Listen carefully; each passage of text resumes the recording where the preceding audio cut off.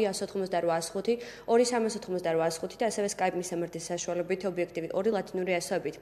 დღეს შაქრიანი დიაბეტი ერთ-ერთ უმთავრეს სამედიცინო სოციალურ პრობლემად მიიჩნევა. დღესდღეობით როგორც ჯანმრთელობის მსოფლიო ორგანიზაცია იუწყება შაქრიანი დიაბეტი მსოფლიოში 220 მილიონზე მეტ ადამიანს აქვს უპირველეს ყოვლისა. დღეს ვისაუბრებთ საქართველოში არსებულ სიტუაციაზე, მზარდია ტენდენცია თუ არა და ამ საკითხებთან დაკავშირებით მოვიწვიეთ ენდოკრინოლოგი სოფიო ფუტურიძე. მოგესალმებით, ქალბატონო სოფიო, მადლობა ახსენებთ გადაცემაში მონაწილეობისთვის. უპირველეს ყოვლისა, მოდით საუბარი დავიწყოთ დიაბეტის სიმპტომებზე და მის მკურნალობის გზებზე. რა არის დიაბეტი? მოდით აუხსნათ ჩვენს ტელემოყურებელს თუ რადიო მსმენელს პირველ რიგში. მოგესალმებით, მეც მივესალმები მაყურებელს. მოკლედ, შაქრიანი დიაბეტი ეს არის ქრონიკული დაავადება, რომლისთვისაც დამახასიათებელია სისხლში გლუკოზის დონის მომატება. მოკლედ, ეს დაავადება საკმაოდ აქტუალურია დღესდღეობით მთელი მსოფლიოს მასშტაბით, იმიტომ რომ დაავადებამ 21 საუკუნეში მიიღო ეპიდემიური ხასიათი, ანუ ყოველდღიურად დაავადებული პაციენტების რაოდენობა იზრდება და მსოფლიო ჯანდაცვის ორგანიზაციის სტატისტიკით დაახლოებით 2030 წლისთვის დაავადებულთა რაოდენობა გაორმაგდება და ის 400 მილიონს გადააჭარბებს. საქართველოში ტენდენცია მზარდი არის. საქართველოში მსოფლიოსთან როგორც მთელს მსოფლიოში ტენდენცია მზარდია და ყოველდღიურად რეალურად რა არის ამის გამოწვევის მიზეზები? ხშირ შემთხვევაში რა განაპირობებს შაქრიანი დიაბეტის განვითარებას და ჩამოყალიბებას პირველ რიგში? ჯერ პირველ რიგში დავყოთ, რომ შაქრიანი დიაბეტის საერთოდ არის ორი ტიპის, ტიპი 1 და ტიპი 2 და ეს ტიპი 1 დიაბეტი და ტიპი 2 დიაბეტი აბსოლუტურად ერთმანეთისაგან მნიშვნელოვნად განსხვავებული დაავადებებია, თუმცა საერთო კი აქვთ ის, რომ გლუკოზის ციფრების მომატება ახასიათებს ორივეს, მაგრამ ტიპი 1-ის შემთხვევაში გენეზი სულ სხვაა და ტიპი 2-ის შემთხვევაში სულ სხვა გენეზით ვითარდება დაავადება. ტიპი 1 ავტოიმუნური ხასიათის დაავადებაა და უფრო ბავშვთა ასაკის პაციენტებში გვხვდება და მოზარდებში ძირითადად, ხოლო ტიპი 2-ის შემთხვევაში უფრო ზრდასრულებში ვითარდება დაავადება და გამომწვევი მიზეზით სხვა არის. ტიპი 1-ის შემთხვევაში, რადგანაც ავტოიმუნური მექანიზმი აქვს ამ დაავადებას, ანტისხეულები იმატებს სისხლში და შესაბამისად პანკრეასის ბეტა უჯრედები, რომლებიც გამოყოფს ინსულინს, ზიანდება ამ ანტისხეულების მიერ და შესაბამისად ფუნქციას ვეღარ ასრულებს, ვეღარ გამოიყოფს. საქართველოში რომელი ტიპი არის უფრო გავრცელებული და მთელს მსოფლიოში უფრო გავრცელებული არის ტიპი 2 შაქრიანი დიაბეტი. და რა შეიძლება დაუკავშიროთ ძირითად შემთხვევაში მისი გამოწვევა? ძირითადი გამომწვევი მიზეზი ტიპი 2-ის ეს არის სიმსუქნე. ჭარბი წონა და სიმსუქნე. გენეტიკაც აქვე განაპირობებს. აუცილებლად გენეტიკური ფაქტორები მუშაობს, არეჯანსაღი ცხოვრების წესი, ანუ უმოძრაო ცხოვრების წესი, არეჯანსაღი პროდუქტი, რომელსაც ჩვენ გამოვიყენებთ, ეკოლოგიურად უკვე დაბინძურებული გარემო, რომელშიც გვიწევს ცხოვრება, სტრესი და ძალიან ბევრი განაპირობებია. ქალბატონო სოფიო, ძალიან საინტერესოა, საწყის ეტაპზე შეიძლება დიაბეტი უსიმპტომოდ მიმდინარეობდეს და ვთქვათ ვერ განვითარდეს. კი, ძალიან ხშირ შემთხვევებში დიაბეტი შესაძლებელია რამოდენიმე წლის განმავლობაშიც კი მიმდინარეობდეს უსიმპტომოდ, პაციენტს არანაირი სიმპტომი შესაძლებელია რომ არ ქონდეს და შემდგომში უკვე ზოგჯერ 10 წლეულის შემდეგაც კი ხდება დიაგნოსტირება. აი რა სიმპტომები არის ის ძირითადი, რასაც ყურადღება უნდა მივაქციოთ და აუცილებლად უნდა გავამახვილოთ ყურადღება ამ სიმპტომებზე, რომ შევიტყოთ ამ დაავადების არსებობის შესახებ? ანუ ძირითადი სიმპტომები მაინც ეს არის პირის სიმშრალე, გაძლიერებული წყურვილის შეგრძნება, გახშირებული შარდვა, ენერგიის დაქვეითება, ქავილი კანზე და ასე შემდეგ. აქვე ძალიან საინტერესოა, შესაძლებელია თუ არა დიაბეტის პრევენცია, იმიტომ რომ ძალიან რთულია მისი მიმდინარეობაც, მათ შორის დიაგნოსტირების საკითხებზეც მინდა გესაუბროთ, როგორ მიმდინარეობს ამ შემთხვევაში დიაგნოსტირება, როგორ ხდება? პრევენცია შესაძლებელია თუ მოხდება სკრინინგი ადამიანების და მთავარია გამოიყოს ჯგუფები, რომლებსაც მომატებული აქვს რისკი შაქრიანი დიაბეტის განვითარების, ეს არის თქვათ გენეტიკური წინასწარ-განწყობით პაციენტები, ასევე ჭარბი წონით და სიმსუქნით დაავადებული ადამიანები, ასევე ორსულები, რომლებიც მშობიარობენ 4 კილოგრამზე მეტი ნაყოფით და ასე შემდეგ. თუ სკრინინგი ჩატარდება ესეთ პაციენტებში, მნიშვნელოვანია გამოვლინდეს პრედიაბეტული მდგომარეობა, ანუ დიაბეტის საწყისი მდგომარეობა და თუ პრედიაბეტულ მდგომარეობაში მოხდება ამ ამ დაავადების დიაგნოსტირება შესაძლებელია, რომ თვითონ დიაბეტის განვითარება შემდგომში თავიდან იქნეს აცილებული. აი პრედიაბეტს შეეხეთ, ამაზეც რომ ვისაუბროთ, რას გულისხმობს პრედიაბეტი და სიმპტომებზე ანალოგები.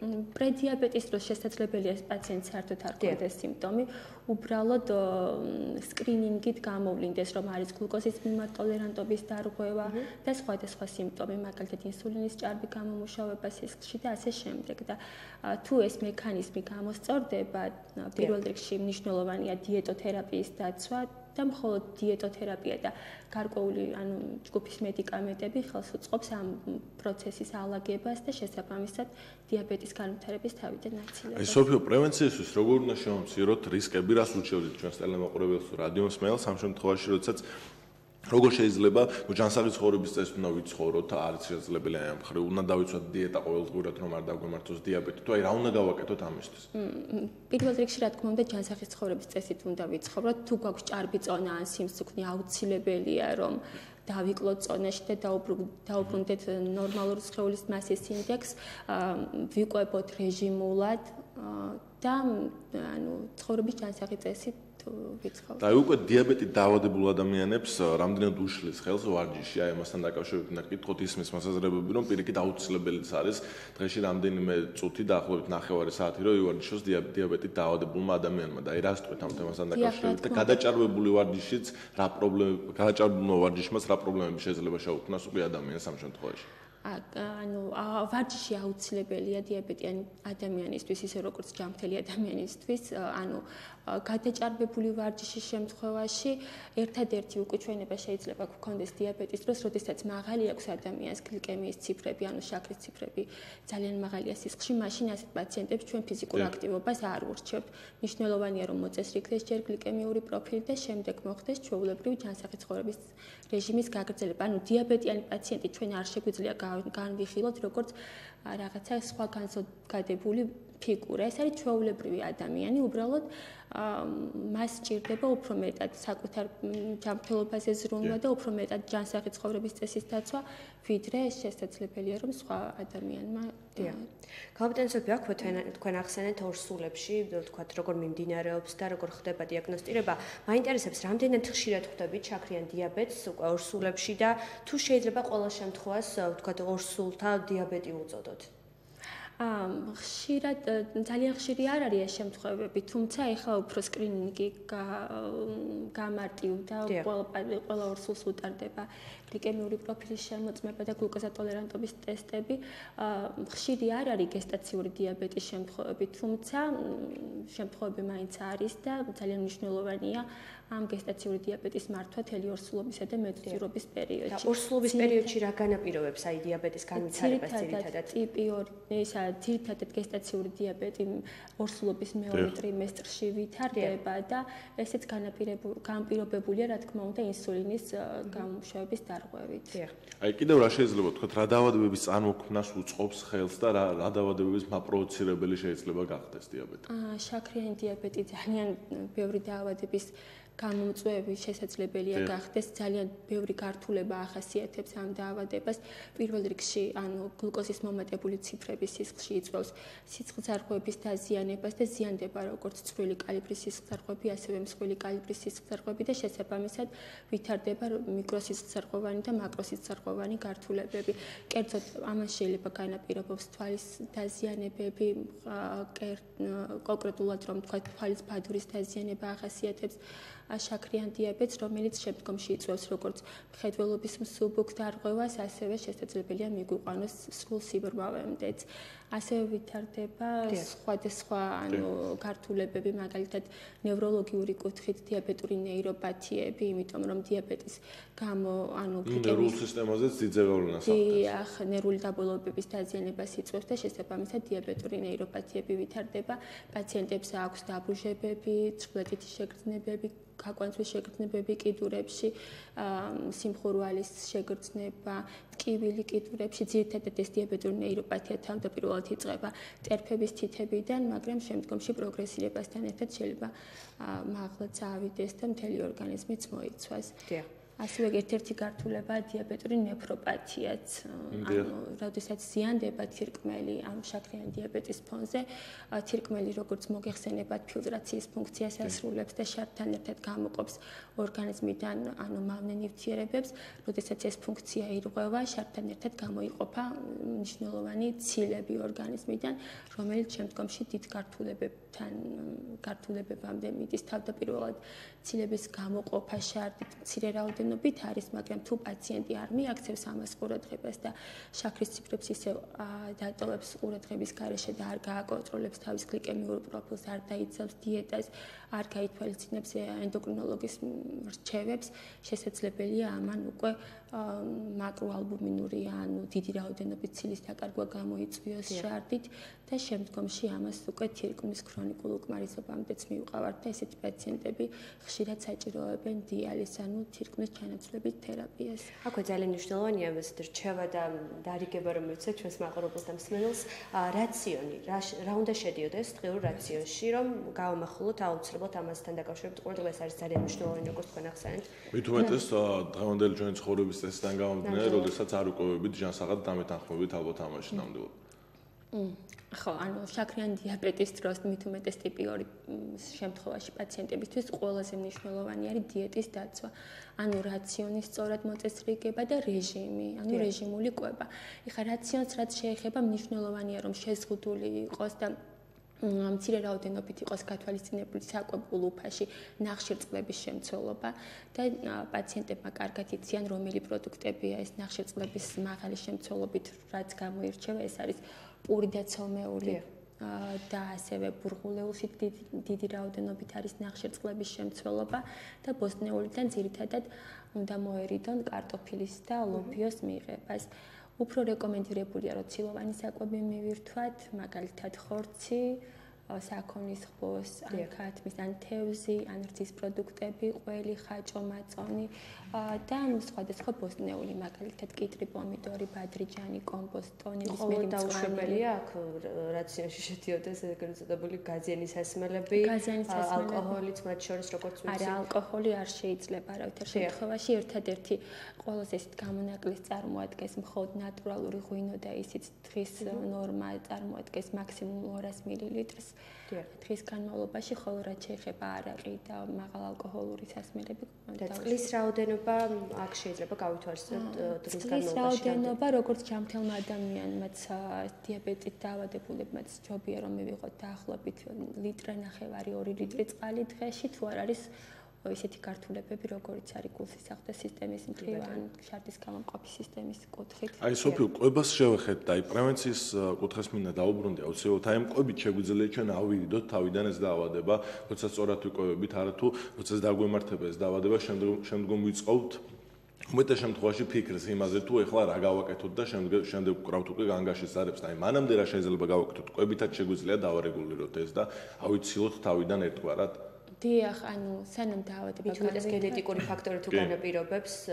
დიახ, თუ ადამიანმა იცის რომ გენეტიკურად დატვირთულია მისი ანამნეზი, თუ აქვს ჭარბი წონა ან სიმსუქნე, თუ არაჯანსაღ ცხოვრების წესს მისდევს, თუ თამბაქოს მომხმარებელია და ასე შემდეგ, ჯობია რომ რა თქმა უნდა მიიღოს ზომები, ვიდრე დაავადება განვითარდება, დაიცვას ცხოვრების ჯანსაღი წესი, დაიცვას დიეტა, დაიკლოს წონაში თუ ეს პრობლემა აქვს და ამ ყველა ფაქტორის გათვალისწინებით მან შეიძლება აიცილოს სრულიად თავიდან ეს დიაბეტის განვითარება, ან თუ მაინც მოსალოდნელი იყო რომ განვითარდეს დიაბეტი, გადადოს თქვათ გარკვეული 10 წლის ან 15-20 წლის შემდეგ. აი პირველი თქვენ ახსენეთ თამბაქო, ალკოჰოლური სასმელები და მათ შორის ამური სისხლში შედის ასევე გაზიანი სასმელები.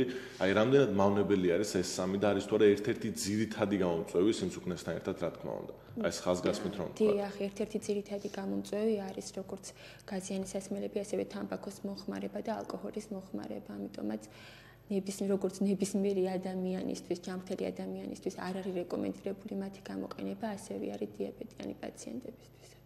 ასევე ენდოკრინოლოგები საუბრობენ იმაზე, რომ მოახსენებთ ჩვენს მაყურებელს და მსმენელს, შაქრიანმა დიაბეტმა ასაკი არ იცის, ის მოსრდილებსაც ემართება და მცირეწლოვან ბავშვებსაც, თანაც ამ უკანასკნელთ გაცილებით მკაცრად ეპყრობა ბავშვთა ასაკში განვითარებული დიაბეტი მოზრდილთა დიაბეტისგან განსხვავებით მხოლოდ კვების რეჟიმის შეცვლას და ტაბლეტოთერაპიას არ სჯერდება, უთუოდ ინსულტით მკურნალობას მოითხოვს. ძალიან მნიშვნელოვანი საკითხია ესეც. აი ბავშვთა დიაბეტის თავისებურებებზეც რომ გვესაუბროთ, ძალიან მნიშვნელოვანი საკითხია. დიახ, ბავშვთა ასაკში განვითარებული დიაბეტი, ეს არის დიაბეტი ტიპი 1 და ამ შემთხვევაში აი ეს მექანიზმი პანკრეას ევალება, ან პანკრეასის ბეტა უჯრედები გამოიმუშავებს ინსულინს და ტიპი 1-ის შემთხვევაში, ანუ ბავშვებში ეს ბეტა უჯრედები არიან დაზიანებულები და მათ მიერ ინსულინის გამომუშავება ვერ ხერხდება.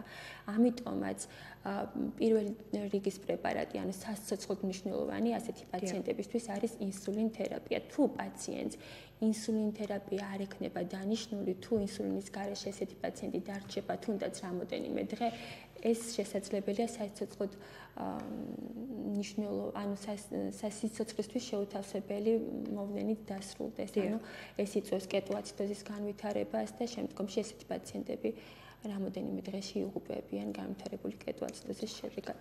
ანუ ტიპი 1-ის შემთხვევაში სასიცოცხლოდ მნიშვნელოვანი არის ინსულინ თერაპია, იმიტომ რომ ორგანიზმში ინსულინი არ გამომუშავდება. აი სოფიო, ბავშვების თემას შევეხეთ და არის საუბრები ამასთან დაკავშირებით, რომ ბავშვებს ძირითადად შემთხვევაში ერთ-ერთი გამოწვევა არის, რომ ნერვიულობის დროს ან შიშის დროსაც შეიძლება ჩამოუყალიბდეთ დიაბეტი. ეს რამდენად რეალური არის ეს მოსაზრება? არა, ანუ ტიპი 1 დიაბეტი, ანუ ბავშვების ასაკში განვითარებული დიაბეტი, ეს არის ავტოიმუნური დაავადება.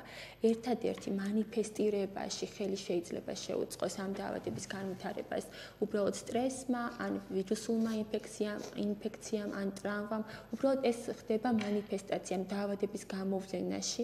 შესაძლებელია ამ დაავადებებმა იქონიონ გავლენა, თორემ ისე დაავადების გენეზისი. ეს მოსაზრება, რომ შიშიდან შეიძლება დაგემართოს დიაბეტი? მანიფესტაცია შესაძლებელია მოხდეს ამ სტრესის ფონზე, თუმცა დაავადება ვითარდება ავტოიმუნური პროცესების შედეგად. საქართველოში რამდენად გავრცელებულია ბავშვთა, ვთქვათ, დიაბეტი ამ შემთხვევაში? საკმაოდ დიდია, საკმაოდ გავრცელებული, ანუ საკმაოდ დიდი რაოდენობაა ჩვენს ქვეყანაში ტიპი 1 დიაბეტის, ანუ ბავშვთა ასაკის დიაბეტის განვითარების, თუმცა ეს უფრო ამის პრევენცია შეუძლებელია, განსხვავებით ტიპი 2-ისგან, რომ წინასწარ ავიცილებ თავიდან პრედიაბეტს გამოვიცნობ და ასე შემდეგ, ტიპი 1 სულ რაღაც რამოდენიმე დღეში ვითარდება და მწვავე დასაწყისი აქვს. აი სოფიო, თუ შეიძლება ამ დაავადებისგან საბოლოოდ განკურნება, ეს ძალიან მნიშვნელოვანი და საინტერესო თემა არის და დღეს რა მიღწევები გვაქვს აი ამ კუთხით ჩვენ თუ გინდათ საქართველოში ავიღოთ?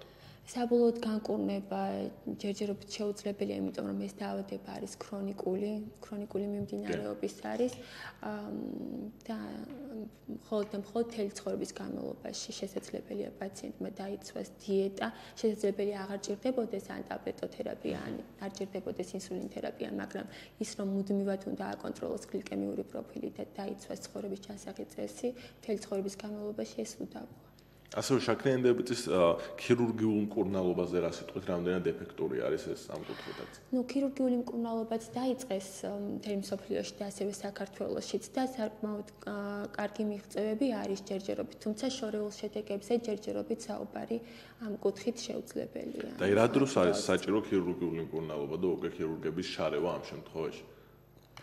როდესაც პაციენტებს აქვთ ლაბილური მიმდინარეობის შაქრიანი დიაბეტი და ხშირია ჰიპოგლიკემიისა და ჰიპერგლიკემიური ეპიზოდების ცვალებადობა, ამ შემთხვევაში ზოგჯერ მიუმართავთ ქირურგიულ მკურნალობასაც და საკმაოდ ეფექტურად ბოლო წლების განმავლობაში, ბოლო რამოდენიმე წელია სრულდება ეს ოპერაციები და ესეთი პაციენტები დაკვირვების ქვეშ იმყოფებიან ჯერჯერობით დღესდღეობით ისევ და ვნახოთ რა შედეგები გვექნება. და ქალბატონ სოფიო, ბოლოს მინდა კითხოთ, აუცილებლად საუბრობენ იმაზე, რომ სხვადასხვა ქვეყანაში სხვადასხვაგვარად არის გავრცელებული პირველი ტიპი დიაბეტის და აქვე მინდა კითხოთ, რისი ბრალია ეს, რა მიზეზით არის გამოწვეული, რომ სხვადასხვა ქვეყანაში სხვადასხვანაირად გვხვდება რეალურად? თუ შეესაბამება რეალობას საერთოდ. არა, ვერ დაგეთანხმებით, ანუ ტიპი 1 დიაბეტი ნებისმიერ ქვეყანაში ვითარდება ავტოიმუნური პროცესის შედეგად და კიდევ ერთხელ გავიმეორებ, რომ ამ ავტოიმუნური პროცესის გამო სხეულში ან ორგანიზმში იმატებს ანტისხეულების რაოდენობა და ეს ანტისხეულები აზიანებს პანკრეასის ბეტა უჯრედებს, რის გამოც ბეტა უჯრედებში ინსულინი ვეღარ გამომუშავდება და ეს ერთი და იგივეა დედამიწაზე ნებისმიერი მაცხოვრებლის გასაგები. ძალიან დიდმადლობა ქალბატონო სოფიო საინტერესო საუბრისთვის, გადაცემაში მონაწილეობის რაც თავარია ჩვენს ტელემაყურებელს და რადიო მსმენელს კი შევახსენებ ენდოკრინოლოგი ქალბატონი სოფიო ფუტურიძე გახდათ ჩვენი გადაცემის